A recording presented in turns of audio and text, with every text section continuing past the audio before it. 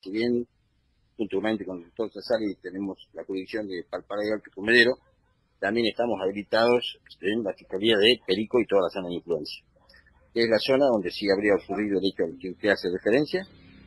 Y sí, estamos en el inicio de la investigación penal preparatoria.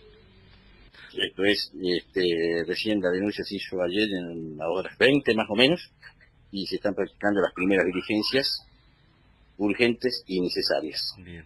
Esta persona fue arrestada y ha sido pedida la detención al señor juez de violencia de género.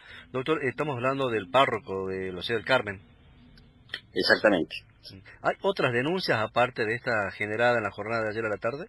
No que tenga conocimiento. La víctima es una menor de edad, oriunda de la zona. Exactamente, 10 años, menor de edad. Ahora 20 más o menos, y tal vez así que yo estuve con la madre a las 12 de la noche más o menos.